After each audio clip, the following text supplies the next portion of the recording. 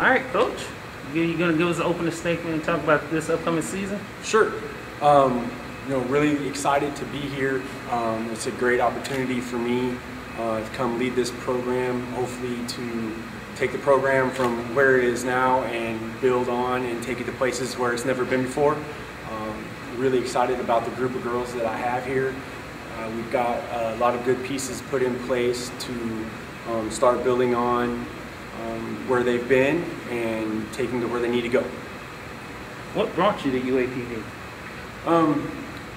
The main thing that brought me to UAPB was, obviously first opportunity to be a Division I head volleyball coach, but the biggest thing was for me to be able to come do what I love to do and at the same time be at home with my family. I've spent the last 2 years in Louisiana coaching away from my wife and kids, and this was just a huge opportunity for me to be able to come home, again, like I said, do what I love to do and be able to be at home.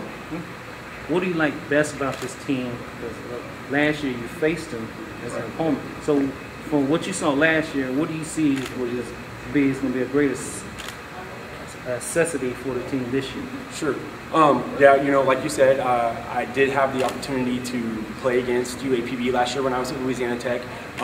It's a very athletic group. It's a group that plays extremely hard. They're ultra competitive.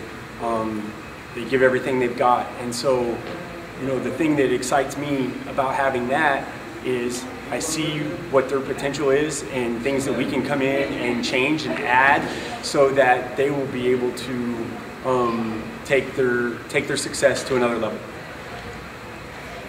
What are the team's prospects in terms of the playoffs, the playoff tournament? Absolutely. Well, last year, they finished, they lost in the semifinals of the SWAC conference tournament.